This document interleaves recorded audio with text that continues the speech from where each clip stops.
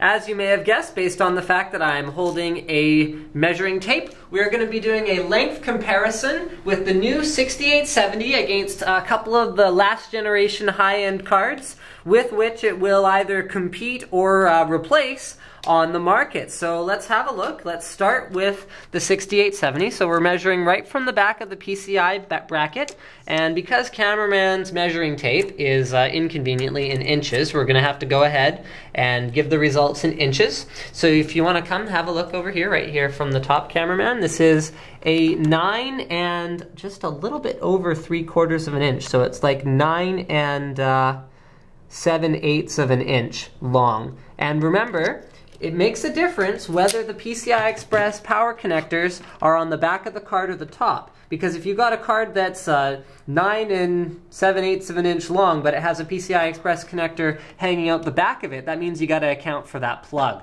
So this one is going to fit as long as you have 9 and 7/8 inches in your case. So next up, we have NVIDIA's ruler of the roost, and this one is 10.5 inches. So the new 6870, which I don't actually know the performance of yet, will compare, at least in length, quite favorably to the GTX 480. 480 GTX, that is.